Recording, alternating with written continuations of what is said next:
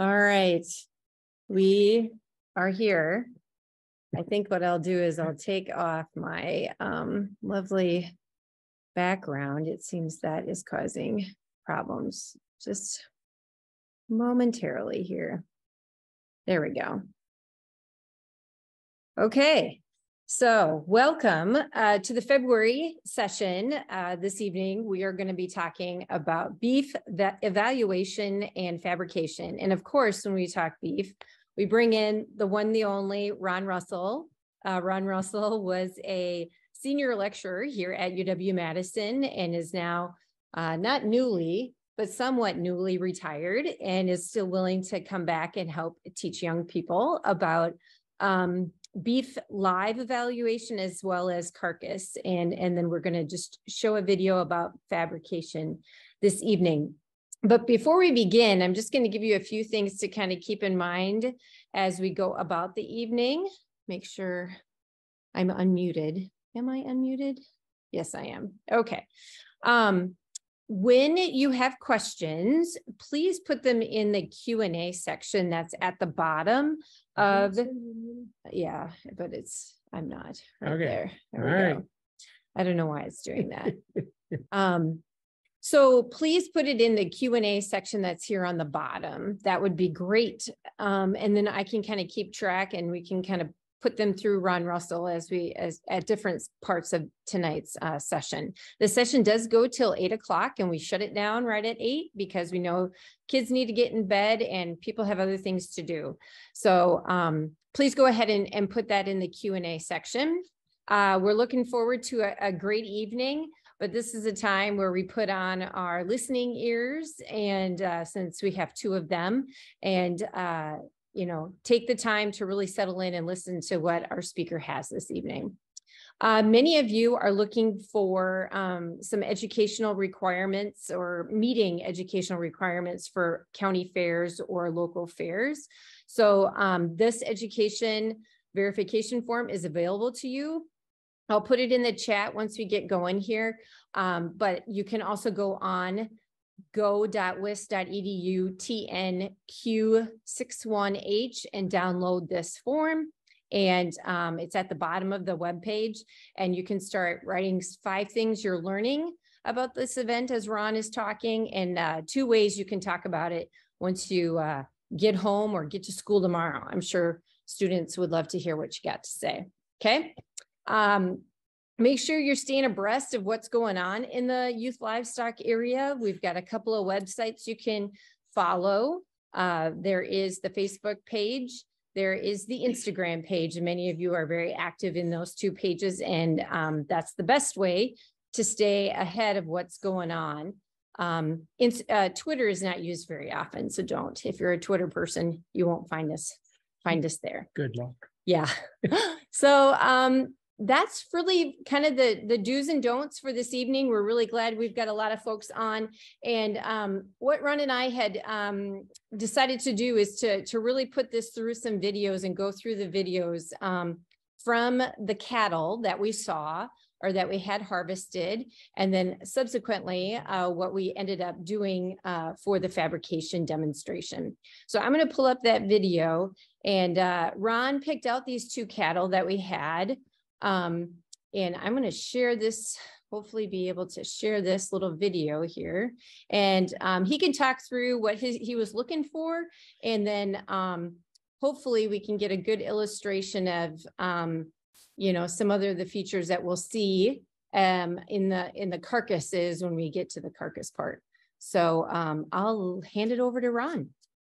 Okay, so Bernie's got a tough task because she says we've got to be done by 8. And, I used to do power lectures, so they'd be like an hour and a half and we'd go longer. And those of you on here that know me, you also have maybe suffered through the idea that some of the stuff we can talk quite a bit about. Mm-hmm. We can find ways to fill a lot of time. So the animal you're looking at right now was a steer. He weighed about 1,450 pounds. I'm trying to remember exactly what he weighed, but he weighed up in the mid 1,400 weight. He had a carcass weight of 914 pounds. Now, the carcass weight of 914 meant that he had a dressing percent, which is the amount that his carcass weighed as compared to his live weight. He had a dressing percent up around 63%, which is honestly about what we would expect for one like him.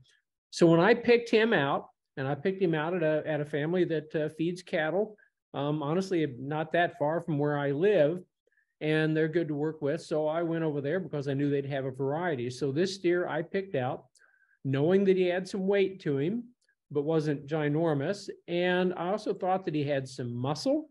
And so one of the things I was watching is when he was walking around, he had a fair amount of width of top, a fair amount of thickness right down his top from his rib back into his loin and into his hip. And also that when you got right behind him, he was fairly square in his stance and fairly wide base. So I thought he had a fairly decent amount of muscle.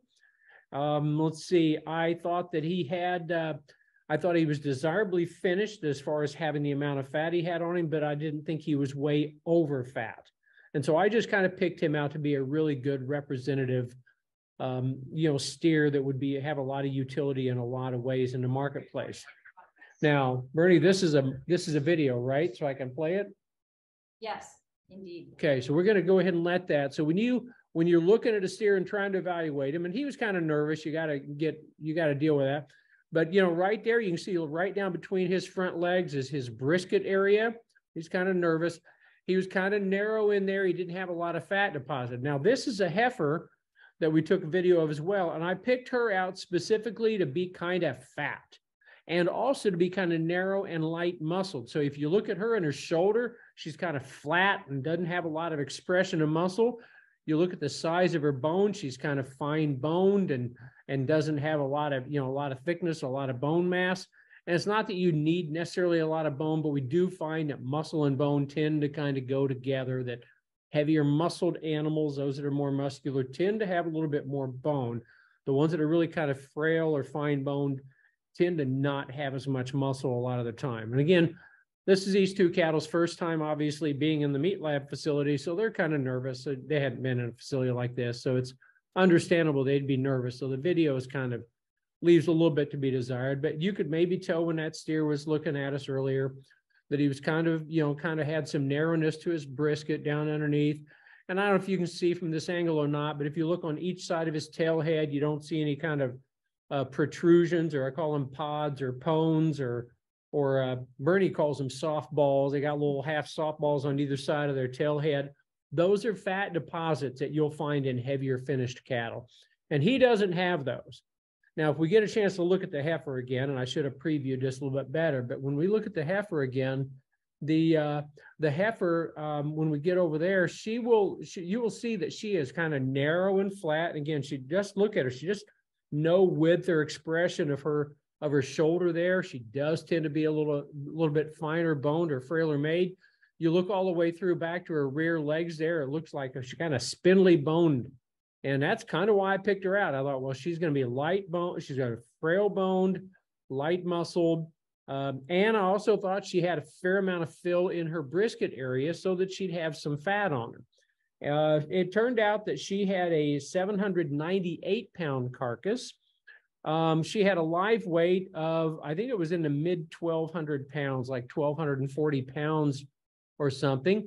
The thing we got a little bit of a surprise is during the harvest process, we actually found out that she was pregnant. That was not known by the producer, by the feeding operation that I got her from. But she actually had about a 5.5, 6 month long calf inside her. And you'll find that once in a while when we harvest livestock in the case of heifers and females that maybe probably in this case, the producer didn't have any idea she was. They said, well, we never had her with a bull. Well, she apparently was with one at least once. And so anyway, that was kind of a surprise to all of us that she had a calf inside her. That hurt her dressing percent. Her dressing percent was below 60%, which is attributed to the fact that she had a calf inside her that obviously is not a part of carcass weight, but also the fact that she was kind of light muscled and kind of frail bone. Those kind of cattle usually don't have as good a dressing percent as cattle that are more muscular and kind of fit our market needs a little bit better. So that's kind of a description on those two cattle. All right. So we're going to go ahead and move forward. Now, so the first carcass, we're going to move ahead here, and we're going to just, well, that steer just doesn't want to be in there very bad. Yeah, he was actually when we were loading him up, he was the one that was a little calmer. The heifer was a little nervous, but oh well, that's the way it works. Now, so this is one of the carcasses. This is the first carcass. Okay, so this is the heifer. Now, you might recall that I said that I picked her out to have a little bit of fat on her. So if you look, you know, you can see where the carcass is at, and this is the right side of the beef after the animal had been harvested and chilled, refrigerated and chilled down. But when you look at this carcass, you can see that we take this side, and this is the right half of the carcass that we cut. We make a cut between the 12th and 13th rib. And so cattle have 13 ribs. And we do that so that we can divide them into what's called the forequarter and the hindquarter. So all that below that cut is all the forequarter, and that's kind of at the upper part of the screen is the hindquarter. Well, then when we want to look at them and evaluate them, you'll note that I said that I picked her out to have a fair amount of fat. We start looking at this fat. You see the arrow we've got here, all this fat on the outside of the ribeye. She kind of followed the rules I hoped she'd play by. She had a fair amount of fat on her. And in fact, the amount of fat on her measured, let's see, where is it on here? It measured and adjusted to up over 8/10. So she had almost an inch of fat on the outside of her. And again, I kind of thought she would, because she, you know, even at that, even though she wasn't really, really heavy, but she was really flat and light muscled and showed some indication of fat from the outside. And so she had about 8/10 or a little more than 8/10 of an inch of fat. Her rib. So when we evaluate carcasses, we look at that outside fat, we look at the carcass weight, we look at this muscle right here that I'm kind of drawing around with the cursor here. That's called the ribeye. That's what you'd use to make your ribeye steaks and like. Well, we measure the square inch area of that. We use a grid, and you've seen grids before, I think some of you. We measure that by getting the square inch area of it, and we compare that to the carcass weight. And so she had a 12.7-inch ribeye, which isn't particularly large, especially for a carcass weight of close to 800 pounds. All right. So Bernie's kind of going across the rest of the carcass. You'll notice, you remember I said she had a fair amount of fat down in her brisket. We're going to pan down to that. That's that area you're looking at right there. All that fat hanging out there is brisket fat. And you can see that on the outside of the animal. So it is possible to look at the outside of these animals and have an idea of how fat they are, how muscular they are. Most of you have been to livestock shows. You've heard judges talk about more muscular, trimmer, or fatter, and things like that. So this is just kind of a, you know, kind of panning over the carcass. Up in here, we get into where the udder on this heifer was, and there's a fair amount of fat deposit in there. That's this area right up here in that the cursor is running over right now. That would be where the udder had been on this heifer. And so yeah, that's kind of the composition on her. So we're going to move over, I think, to the steer carcass. And again, whoops, this is going to show a little bit more here of you're going to, yeah, there we go. Oh, there we go. So I did put the ribeye over the ribeye grid that we use to measure. And so I just threw that up there to kind of illustrate, whoops, what that looks like. So if anything else you want to add there? Yeah, we'll just, to measure that area, the square inch area of that, you'll see that grid that Bertie's got on there, that's got dots in it. It's got squares, and then center of those squares, it's got dots. So ultimately we wind up assessing how many dots we count, or how many of those squares are accounted for. And each one of those counts for 1/10 of an inch. So since she had a 12.7-inch ribeye, there would have been 127 squares. And that's not enough for her carcass weight. At a weight of close to 800 pounds, to be average, she would have needed to have about a 13.3-inch ribeye. So she was a little more than a half-inch short of a requirement. So that goes against this calculation of what we call a yield grade. That worked against her. So she started out already too fat because of back fat, and then she didn't have enough muscle. And so that moves her yield grade toward a less desirable direction. And her internal fat, her kidney fat, which I don't know if we've got a good viewing of or not, but that she didn't really have that much of, so that didn't really affect it all that much. But she wound up being what we would call, and you can't see really inside the carcass there, that wound up being that she was what we would call a yield grade 4, which is a category of yield cattle that have more fat, less muscle, and so they're not going to have the yield of retail product we want. Too much fat, not enough muscle. Most of our retail cuts are all about how much muscle they've got and not having a lot of extra fat. Okay. So that's kind of the composition on her. Number 1. So this was the fatter heifer, and we showed you the grid, kind of how to measure it. And then this is another, an example of the measuring of the back fat. Ron told you it measured a 4.0, and then we look at as it relates to the rest of the body at the lower rib that he had illustrated, and over the round and the chuck was still even more fat on it. So that's why we went up 1/10 of a yield grade. And so that kind of gives you an idea on how fat of a rascal she was. And really, Ron, of course, Ron's skills have not waned over his retirement. He still knows how to pick them. So what's really great about carcass evaluation as compared to live is we have rulers, we have grids, we have really data that isn't subjective anymore from a live judge. It's really concrete information, which is, it's much more black and white and easier to kind of get along and understand. Right. And then with this one, do you want to talk about marbling? Yeah, and so we also do a quality assessment on these cattle, on cattle all the time. One of the things that cattle are evaluated on, and certainly the carcasses that come from them, because they are going to be turned into product, is that we want to have a product that delivers a very desirable eating experience. And so among the things we look at is, one, we look at the maturity of the animal, because how old the animal is affects the tenderness of that animal. And also then it also kind of gets calculated into what we call this USDA quality grade. And so if they're not a younger animal, and really it's about, if they've got to be on the average, most of our market cattle are less than 2 years of age. They'll be about 1.5 years or plus or minus a few months. But you'll have some cattle that just raise in a different production scenario that might get a little older, but they really have to be less than, to be eligible for the quality grades that we mostly select for, like choice and premium choice, which is like a choice average and a choice plus that move up in the choice grade, even though they're still called choice. That would put them in a branded program, maybe like a certified Angus beef or an Aurora Angus or one of the multitude of branded programs out there. And also to be eligible to be called USDA Prime, they have to be young enough. If they're too old, they're not eligible anymore. They have to get graded differently into a different category, and they bring a lot less value.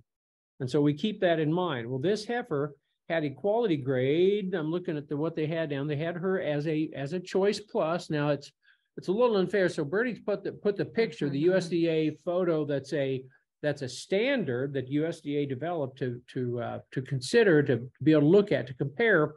So the photograph at the top in this picture is the representation of what USDA has as a standard to make choice plus and high choice. And so it's really a comparison. So if you look at the top of the screen, you see the photograph, you look at the lower part, you see the actual ribeye in that heifer. And so it's kind of a comparison.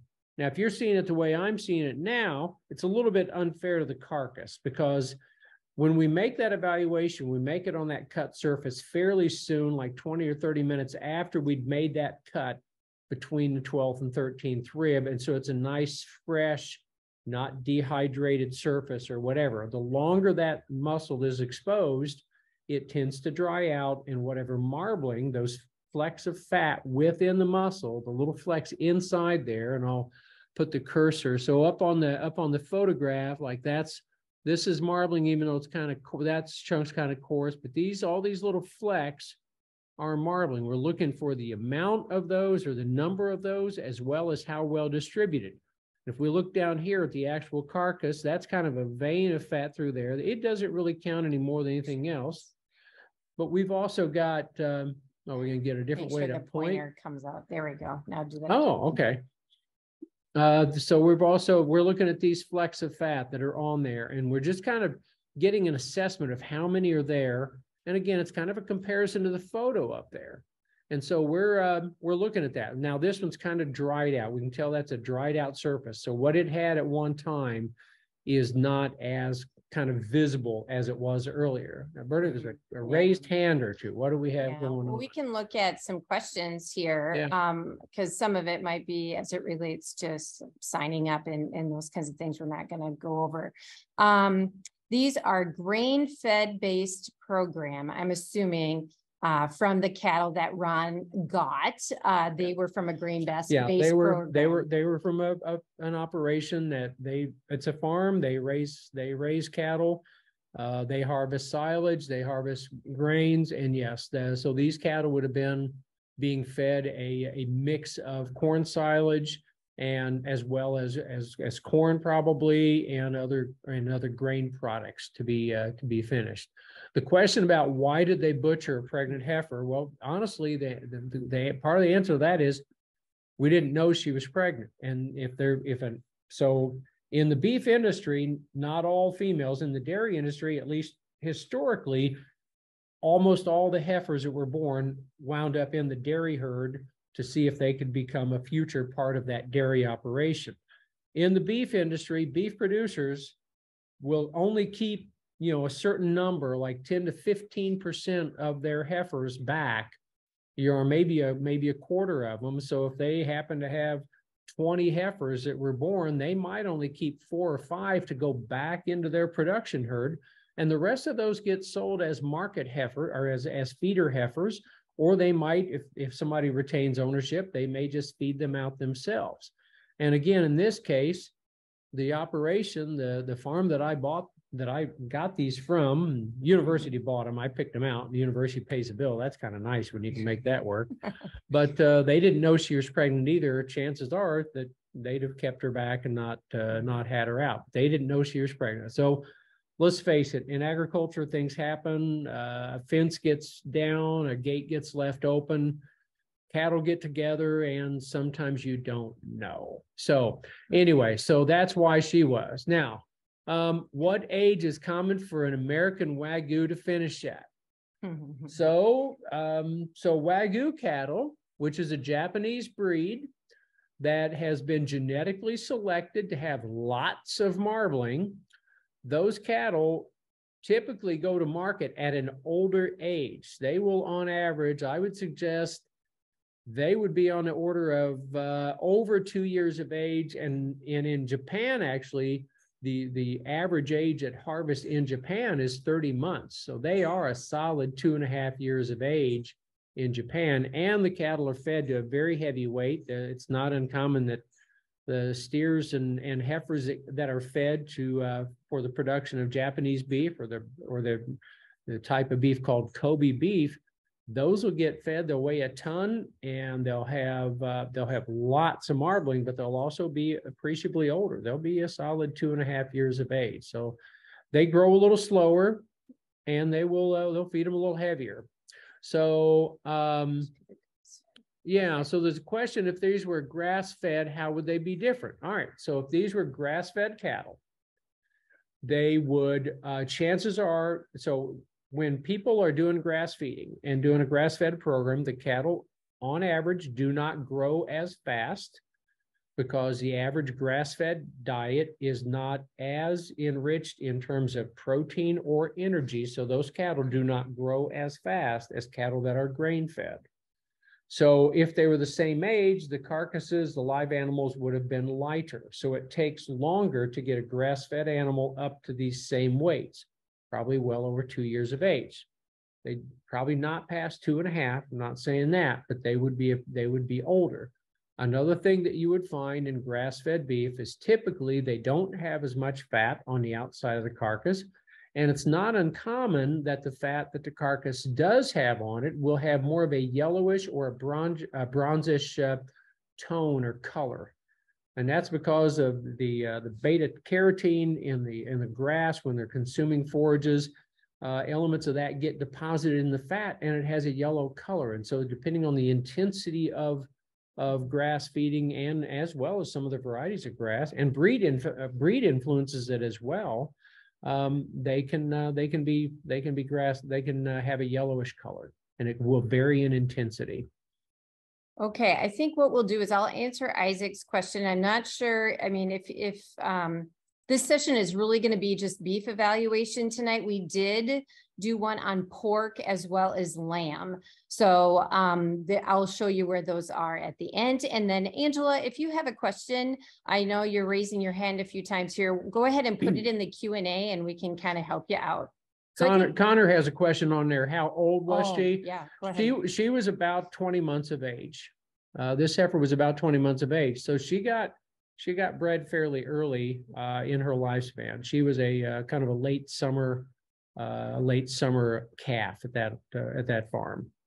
Yeah, so these are all great questions. Keep them coming. We're going to move back just to kind of quickly go over the steer carcass, because we want to make sure we get to the fabrication. So here's the second carcass, the steer carcass with the green ear tag. We saw him quite often, and Ron was illustrating. He was the big calf, and I can go right in close to kind of show you the since we kind of talked about pieces and parts already on the carcass, we're going to go right back in on his ribeye and consequent back fat. So and so on him, he had 6/10 of fat, so he was not very far behind the heifer as far as fat. He had about a 1/4 of an inch less than she did, so he's a little trimmer. Admittedly, when I picked him out live, I thought he'd have a little less fat even than he has, but what worked against my assessment on that was the fact that he weighed 1,440 pounds or something like that. It was somewhere in that range. So he was a bigger calf, and those bigger cattle will carry a little bit more condition because, let's face it, they've probably got a little more age and they've had a little more time on feed if they're in a traditional grain feeding program. So again, as far as back fat, he had about, do we have our cursor on it? Make sure we get our. Yeah, we'll make sure that we've got, that we're pointing at it, that he's got about 6/10 of an inch of fat or so. The ribeye was a couple inches bigger. It was a 14.9. And in the calculation of yield grades for his weight, that was about what he required. And so he didn't have an adjustment to his yield grade on the basis of muscling. It was just kind of left status quo. And so he stayed right in there in the middle, what we call a yield grade 3, which is kind of the industry average. Those are most cattle that are harvested in the United States that are going through most of our harvest facilities have a yield grade, kind of a low to middle yield grade 3, or they might be in what we call an upper yield grade 2. Now, Bernie, back up just a little bit. You were right there. Show those thoracic buttons, if you would, please. There's his brisket. It's trimmer than the heifer. Okay, so look right there. So I'm gonna, hopefully the cursor's working. If you look at these little white tips on the top of these, what we call thoracic vertebrae, these are the thoracic vertebrae, and these are called dorsal processes, but you don't need to know that. These little white tips out here, we look for these in our assessment of cattle to verify that those cattle are young. As the animal gets older, those buttons will slowly turn into bone. So Bernie's going to draw a circle around that what we call a button, that cartilage tip. She's going to draw another one around one down here, and she'll draw another one. So when we evaluate cattle for the assessment of quality, and I said earlier they have to be young, well, those kind of pearly white cartilage tips on those are illustrations that the animal was young. And so just because you're kind of curious about the age, this steer had been I think about a July born steer. I contacted the producers back to ask them, and they thought he was about a July birth. So he was a little bit young. He was a little bit older than the heifer, but he also outweighed her by over 200 pounds. So that kind of makes sense. So moving on with him, again, you've seen the brisket there. It doesn't have as much of fat on there. Going way up high, we saw the cod fat on him. Now, in terms of quality grade, he didn't have, and again, it's kind of rough on him because he's, that's the quality grading card for what we call low choice. It looks like the mid choice one, isn't it? It's a small. It's a small the zero. 50. Maybe it is the 50. I think it's the 50. It is the 50. That's the mid range of the low choice grade there, and that's really, he was kind of close to that, or maybe had a little bit less than that. So he wound up getting a low choice grade assigned to him, and his final yield grade was again a middle yield grade 3. It calculated to a yield grade 3.4.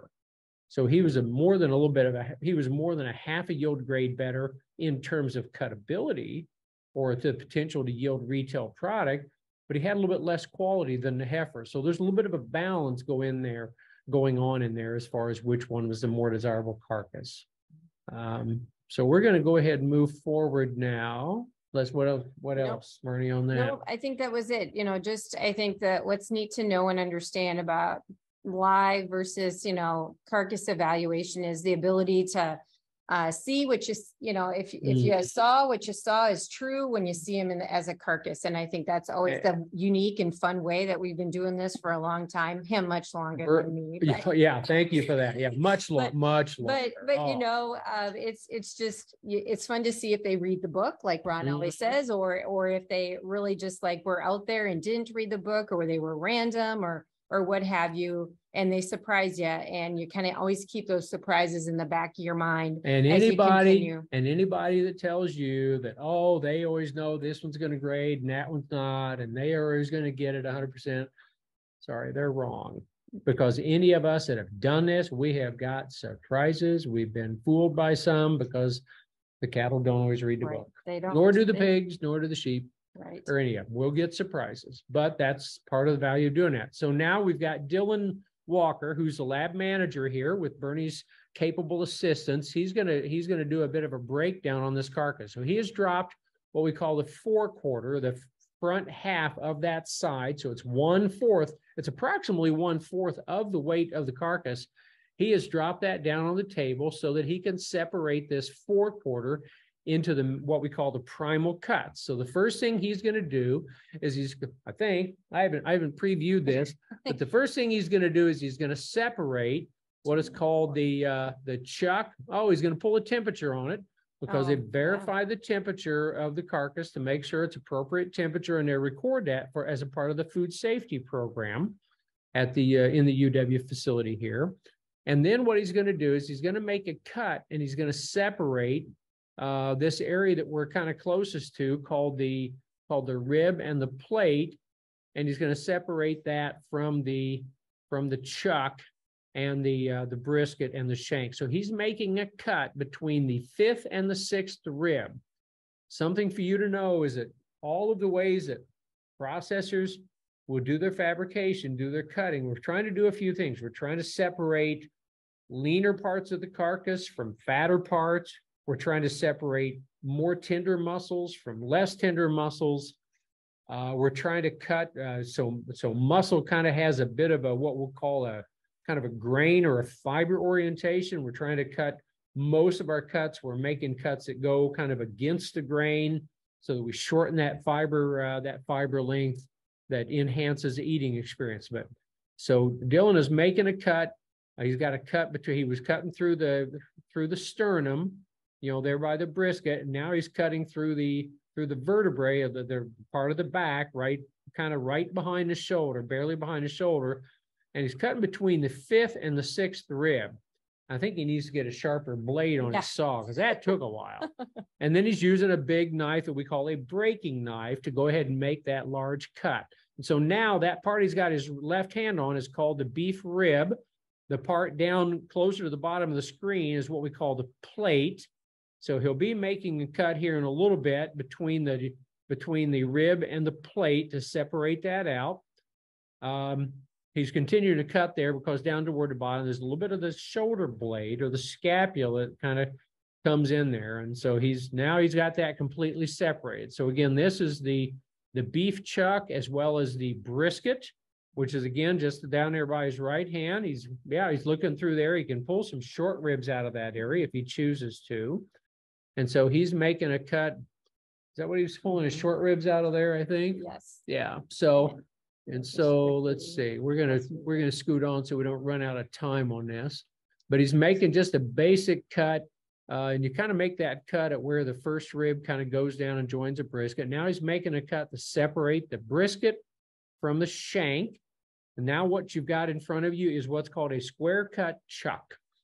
And so he's showing the parts of the muscles that come into play there. I'm trying to see what he's pointing at. He's got part of the ribeye muscle. This is what we call the arm face. That other face was called the blade face of the square cut chuck.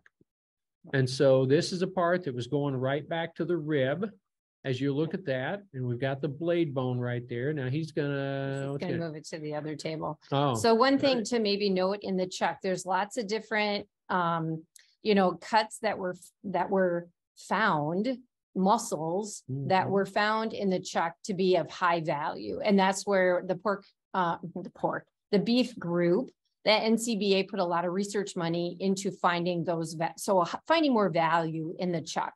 And so flat iron steak might be something you're familiar with, the top blade steak, all those pieces and parts that have come from the chuck have added value. We didn't go through and dissect the chuck in that way. There are a number of videos online that does that I will share with you. So if you're really interested in that, that's something you can kind of do. But as we think about pieces and parts of the carcass, the chuck is one that does a lot of locomotion, right? It does a lot of work. And so when you're thinking about cutting or cooking roast or steaks or what have you from the chuck, you're probably going to want to use a little moisture. Might want to use slower, take a little time, let time be to your advantage. So what we do in those naturally more tough cuts or less tender cuts, a better way to say it, we'll use time and moisture and heat to kind of solubilize or soften the connective tissue that makes those cuts hard. Now what Dylan's doing there is quickly pulling out what we call the bony part of the brisket. It's just part of the sternum that gets pulled out of there. And there's a bit of fat underneath there that the industry actually calls the decal. And so he'll trim that up. And he's just getting that trimmed up to where that's ready to be cured and turned into corned beef for St. Patty's Day. Bernie's a big Irish fan here. She gets all excited when she sees a brisket that she can turn in and turn into corned beef. He won't eat my mint brownies. No, I don't. No, that's just wrong. Don't do that to a self-respecting brownie. Now what did what he just cut off here is it's part of the diaphragm of the animal. And what it's called as a retail cut is we peel the connective tissue off it's got a film of connective tissue on both sides of it. We peel that off, and what's left of that we call the beef skirt. And a beef skirt or a skirt steak, or you can make it into steaks, but people use those for things like fajitas and other products like that. So now he's kind of drawing a line across that rib where he's going to separate the plate from the primal rib. So out of the rib, we'll get our really nice ribeye steaks or a prime rib roast or whatever we want on that. But he's just cutting across the bone, cutting across the rib bones here. And the big wide part there is what we call the plate. And we'll get a lot of trim out of that we'll use to turn into ground beef. But we can also get what are called short ribs out of that can be used for braising. They'll tend to have a little more fat on them, but those can be used for braising. They're ridiculously delicious when they're prepared well. And so we got the plate and we got the rib. So that's again the primal rib we're looking at, and that's the one off the heifer. We can tell because we see all that fat on her. And I don't know what's he going to do. He's going to cut up the short ribs. He's going to cut some short ribs to show us. All right. So he's going to divide this in two, so it's a little easier to work with. And moving forward, he's going to use a saw and just go ahead and cut across those. Probably didn't want to get the saw dirty and have to clean it. We didn't do the bandsaw. Okay. That's all right. So he just showed you a finished short ribs. You So now what you usually do on those is we'll cut between the ribs and divide those into parts. In fact, what a lot of folks would do is cut that length kind of between his hands. They'd cut that in half as well and have those short ribs only like about 3 inches long or something like that. And also kind of get some of the ones that have a lot of fat, kind of take those out, trim the lean out of those and use that for something like stew meat or something like that, or just simply put it into beef trim to be ground up into ground beef and to go to use for that. But that's a short rib section that can be used for that. So now we're on the hind quarter.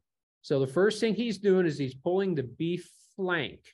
And so he peels that down on the outside. And actually right there, he is pulling the flank steak out first and foremost. That's that part he's pulling out there. He's going to cut around there and he can kind of get that to peel out. And so what we'll do a lot of times, we'll also peel, again, it's got a bit of a membrane or a connective tissue part to it that we'll peel that off as well. And we'll get the flank steak. And so you see he's run his hand right over that. That's that muscle called the flank steak that we'll pull out. Those have a lot of value to them. And so he's getting some of this other pulled off. He'll take some trim off. It's mostly fat there. Now he's cutting what's left of what's called the hanging tender. It's another part of the diaphragm. And now he's working on pulling out what we call kidney fat. So there's fat that lies around the kidneys on the inside of the animal. They kind of have a protective role for the organs on the inside of the animal, as well as the fact that they are a place for storage of energy. When the animal's fed, and often again on a grain-based diet, they'll have an excess of energy that winds up getting deposited as fat in the animal. So he's pulling out that kidney fat now. Looky here. He's gonna So, is he going to pull that out? Pull it out. So what he's got right there above his hand is what we call the beef tenderloin. And that tenderloin is, as it's named, very, very tender. That muscle doesn't have to work all that hard in the live animal, so it's tender. And also because after the animal's been harvested, it's subjected to a little bit of stretch, so it tends to be really, really tender. And it's also really quite lean. Now he's pulling out another version of the skirt steak now as well. And so he's going to get that out. And again, it's a matter of capturing value from whatever you can capture value from. So that's another skirt steak that's harvested out of there. It's actually the transverse abdominis muscle for those that want to know. There you go. Which probably includes only about one person, and that's me. Surprise your biology teacher tomorrow. That's right. You can tell them. You can tell them. Pulling some more of that. Yeah, pulling more of the abdominal muscles out of here. And a lot of that will go to trim that we get ground up and utilized for ground beef and the like. So now one of the unique things about the hindquarters, you still got one rib down there because again, cattle have 13 ribs and it made that cut between the forequarter and the hindquarter, between the 12th and 13th. So that's that part above his elbow there, below his elbow there, is he's still got the 13th rib to deal around. So right now he's making a cut, kind of working around the vertebrae to remove this tenderloin muscle that you'll hear it referred to as filet mignon when it appears on restaurant menus. And he just tries to really carefully cut along that so he can take that out and not make too many cuts in it and not score it or not do any damage to it, because that's a very high value muscle. One of the most expensive cuts that you can get out of a beef carcass. And it's only got two. It's got one on each side. And so there's the whole beef tenderloin. And before it gets ready, it's going to get trimmed up and get that fat off of it. And again, it's going to get some membrane. So now he's making a cut that's going to remove what we call the short loin from the sirloin area. And you do that by cutting across what's called the last of the lumbar vertebrae. And that just kind of allows you to cut that short loin portion off. And so now let's see, what's he going to do next? He's going to cut that trailing rib. I want to talk about the end there. Oh, sure. And down on this end that we're looking at, what we see there, for those of you that do meats judging, you run into porterhouse steaks, and you have to differentiate those from T-bone steaks. Well, you're looking at a porterhouse steak there, except that the porterhouse steak would still include a cross section of the tenderloin, would still be on there. And Bertie just nicely drew those pictures to illustrate that. And one of the things that proves it's a porterhouse, got that other muscle that kind of comes in on the top of it there. That's a muscle that we usually talk about being associated with the back leg. It's called the gluteus medius muscle. So again, probably information you didn't want to have or didn't necessarily need, but that muscle proves that we've moved back farther toward the rear leg of the animal, just because different muscles in different places on the animal, okay? So he's going to cut that 13th rib off of there. I think we're going to move along. And by the way, one of the things we do in meat cutting and the like is we try to use the saws to cut bone. And when we got done cutting through the bone, now he's laying that tenderloin back on there to illustrate again where that came from. He's pointing at the muscle, and it would have had the tenderloin if it was cut on the saw into porterhouses. We try to use the saw to cut bone, and then when we're done cutting through bone and the like, then we go to a knife to cut muscle and fat. And that's just the way it works a little bit better. So now he's separating the sirloin, which is that part underneath his left arm, from the beef round. Okay, that's the full beef round. That's somebody. We're hearing noises in the lab. So this is again a cut of what's called the sirloin from the round. And you do that by going a little ways in front of what's called the pelvic bone, or we call it the H bone. So that's your full sirloin. And so out of that, you can take the bone out of that, and you can make what are called top sirloin steaks. And you can make, you can make bottom sirloin steaks. You can even pull a muscle off of that and make what are called culotte steaks from that as well. So that's again, that's that product we were talking about that would go into making a porterhouse steak. And there's part of the vertebrae body, or the vertebral body on there. And it's kind of towards the back when you start seeing the bone become kind of a wedge or a flatter bone. So you're generally in the sirloin by I'll also tell you, they had a little bit of a challenge on this carcass during the harvest process. They didn't cut exactly in half, because this is the center of the carcass. So this actually should have been on the other side. This little product there, they had a problem with the saw during the harvest process. So this is the exact center right through here between, because that's actually the spinal cord, part of the spinal column right there. So we'll keep moving along. And so we're back now, getting back towards the back. So we're from the opposite end of the chuck. So all the middle meats we talked about, the rib, the loin, the sirloin. And so those are generally grilled. We always say dry, moist, or dry, moist. And most of those middle meats are all and don't overcook dry, them. right? The worst thing you can do with them is overcook them, because the longer you cook them, the tougher they get. Right. And so those middle meats that are naturally tender, you don't want to overcook those. You want to be very nice to them. Just cook them gently and then enjoy. So now he's cutting out this little bit of product on the front side of that, what's called an H bone.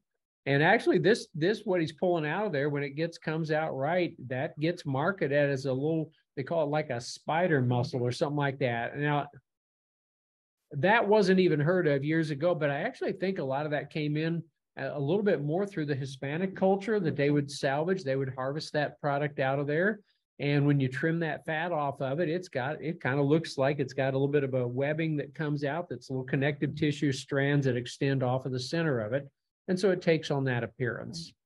And so this is the round. And so, what Ron is kind of talking about again is just finding different values, added values to muscles, because they maybe don't do much. So that muscle really just sits there in that H, right in front of that H bone. And so it's probably a bit more tender than probably the rest of the muscles in the round. And so again, it's at the other end. So it does a lot of action and locomotion. So there's quite a bit of connective tissue and heavy bands of that sort of thing going on. So you're going to have to be creative with your cooking. You're going to need an Instapot or a crock pot or a Dutch oven with some broth or some other type of fun spices that you kind of get into, and then cook it low and slow. Yeah, but boy, when you fix them good, when you fix them well, they are incredible. They can deliver an incredibly good eating experience.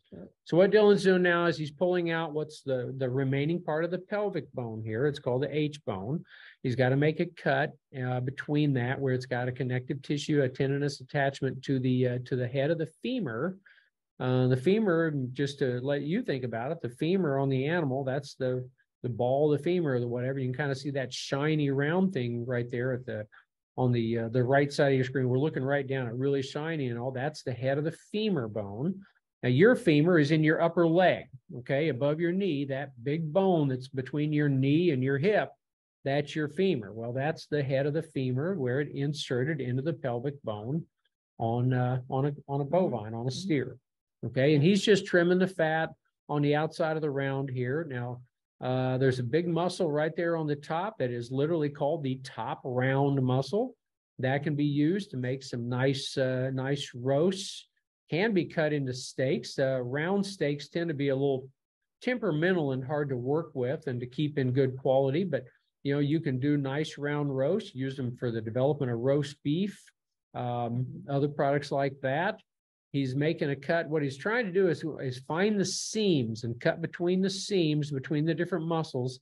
And so when you do that, when you kind of what we call muscle bone a carcass, then you can really kind of put those different muscles to their best use. Bernie talked earlier about the NCBA had sponsored this meat quality audit work to try to find best use and find ways to capture more value and use for different muscles.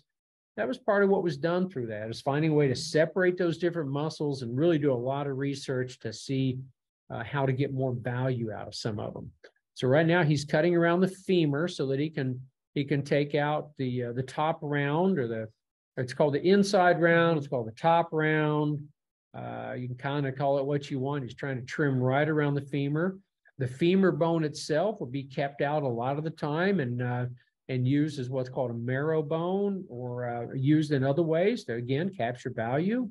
Because one of the things that we kind of owe these animals that we're choosing to use to provide products for us is to make as full and complete and responsible use of them as we possibly can. And so that femur bone, good grief, that femur bone will be used out of this.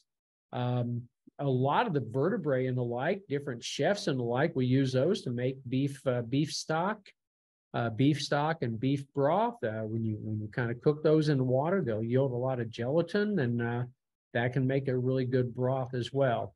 So he just pulled the femur out. Now down below here, we've got what's called a lower shank. And so that's that part that he just pulled off. And so that's the kneecap right there that he's taken out, or what we'd call the kneecap. I don't know if we really call it a kneecap in cattle. We just tend to call it the patella. Okay, so now he's going to continue and separate the top round, or the also known as the inside round. He's working through a natural seam in there by pulling on the product and just getting that seam to open up, and using the tip of his knife to just kind of let that reveal itself with a little bit of pull and a little bit of pressure. And, sometimes people use like stew meat, or get stew meat maybe out of round and use that to make, different types of products.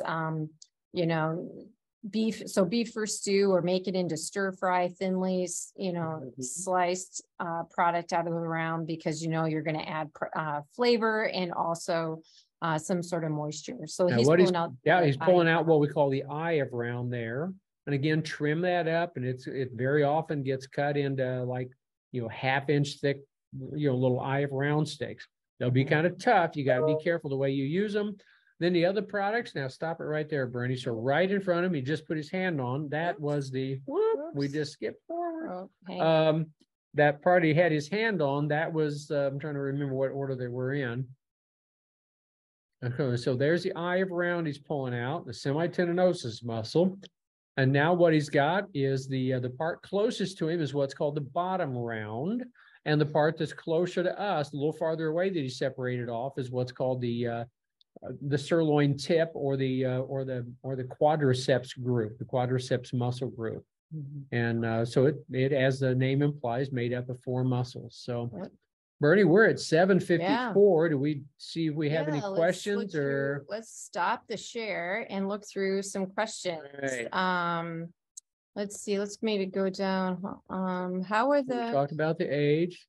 Okay, so the calculations, there are some calculations out there that are, you can find them on a USDA site, or you can contact one of us and we'll send you a calculation. But it's literally a higher yielding animal that has more retail product is going to be one that has more muscle and less fat. And it's as simple as that. The amount of bone remarkably doesn't really vary as much as you might expect. But that's one of the things that it just amounts to. So if they're really trim and they've got some muscle, they'll be high yielding as far as retail product. If they're really fat and light muscled, then they're going to not yield as much. And animals certainly vary in their muscularity, just like people do. They vary in muscularity. The difference is cattle don't really work out and build muscles. If you like going to the gym, they don't really do that very much. What else did we have in questions? There was a few questions about dressing percent, and I just wanted to show this slide on dressing percent. So I put together what we have a poster. We have an old poster, and the cattle finished weight was 1,200 pounds. Well, we're not in those days anymore. We're at heavier weights, and so I created this. Redid the poster in this way and just talked about what percent of that animal's carcass is coming from these primals.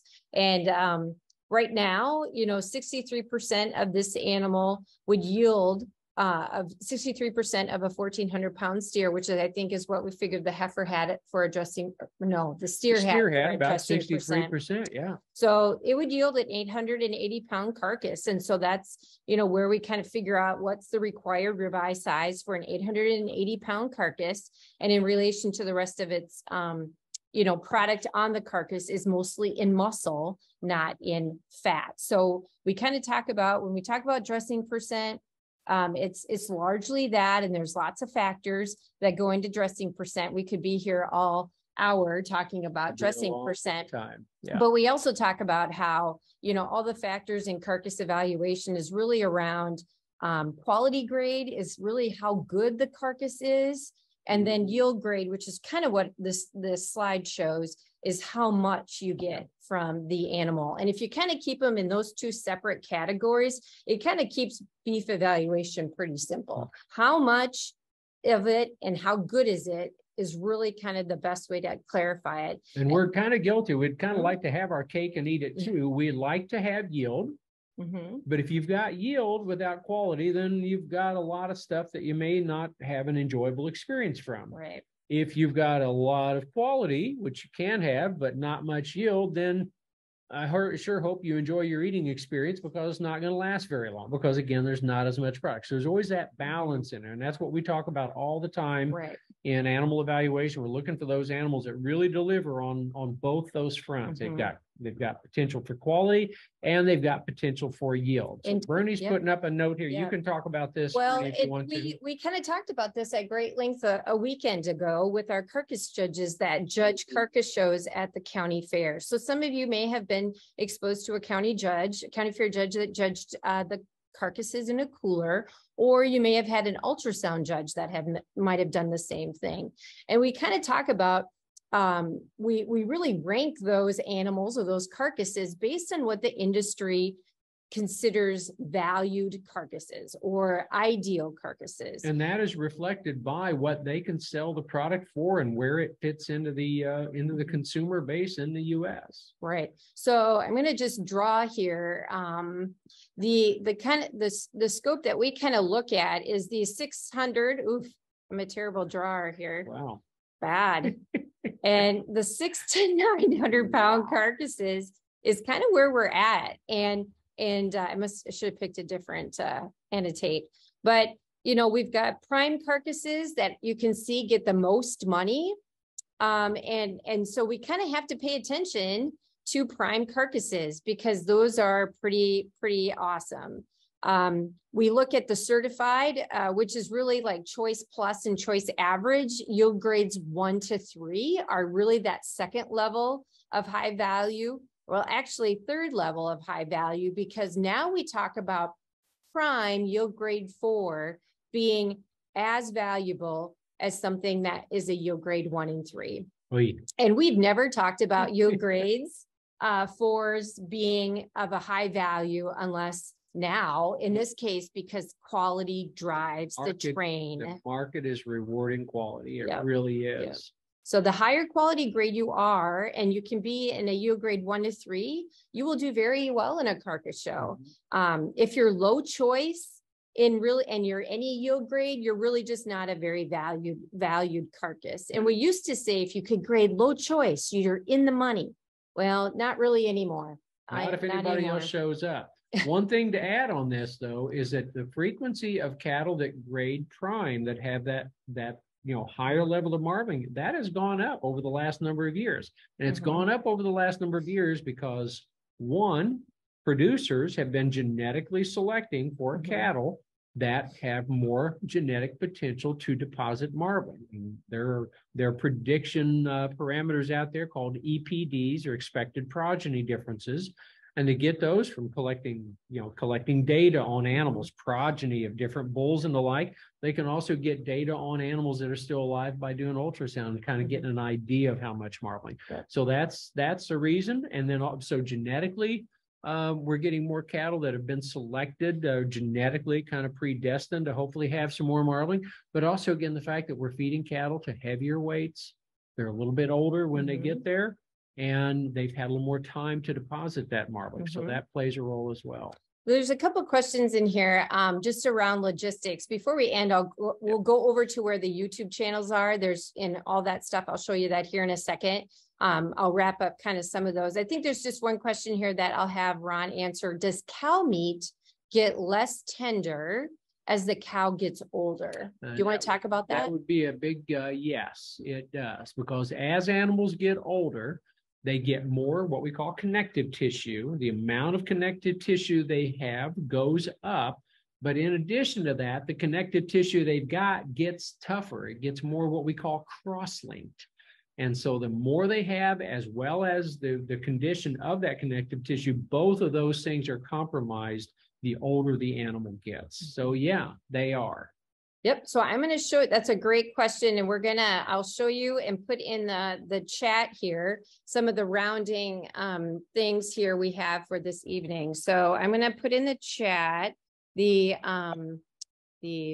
not, just hang on a second. You guys are going to be looking for let's see, I want to show you two things. There are two things I need for you to do tonight. One is to fill out a evaluation, and that's going to be in the email, or actually when you close out this evening, it'll actually do that for you. So I'm going to zoom you over here to that survey. Make sure you fill that out for me, because that helps us in planning these next kind of sessions for you all, and then gives us a heads up really on the next year's sessions. Then the other item I was going to show you or get you to is the information related to filling out the educational credits for those of you who need that information when you are going to your county fair. So here is that sheet. It's a fillable PDF that's in the chat for you. Please click on that and fill it out, and we'll hook you up. So the ending thing here, I'm just going to show you where these YouTube channels are at. So I'm going to bounce over here to a few of the things that I want you to know and be aware of when you're looking for all things Wisconsin Youth Livestock. So here's the Wisconsin Youth Livestock Program channel on YouTube. Please just go on YouTube and search Wisconsin Youth Livestock Program, and you will see all of the videos. And there are a number of years of videos up here for you all. You can see we had in January, the knowledge judging teams. Here is the pork evaluation food safety one we did last year. And then there is the lamb one right here, the lamb carcass evaluation. So there's a tour of the meat science building. There's just so much wealth of information here. Roaming the rumen through a cannulated cow, really neat stuff to learn from. So take some time and go through them and learn from some of the great resources I pulled together to help me do these types of sessions. Here's the Instagram page. If you're an Instagrammer, follow us on WI Youth Livestock LVSTK. And if you're a Facebook person, Wisconsin Youth Livestock Program will get you there. And I know many of you are online and getting those types of information through those modes of delivery that I choose to send it out.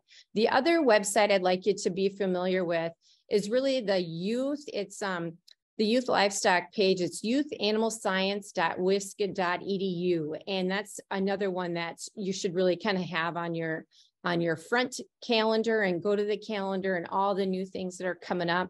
We have some building tours available here at the end of the month. And then in April, our next session will be, let's see, we're going to scroll down to, or actually, here we go.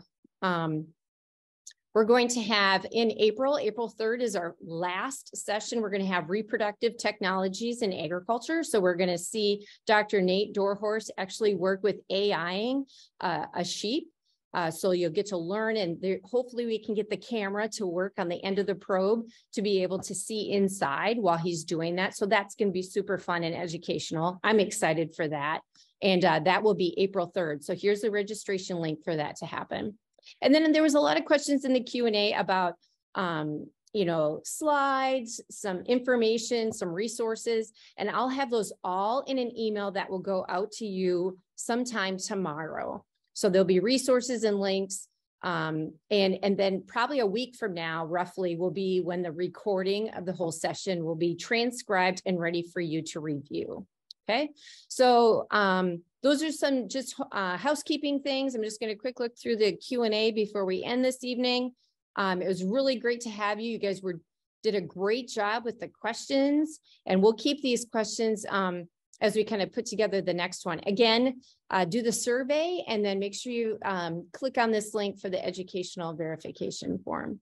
So Ron, good job. Been fun. Yeah. Let's do it again sometime. Yeah, we'll do a round 2 again, right? There you go. So thanks, Ron, for being here. Again, you haven't missed a beat in your retirement. So Fun.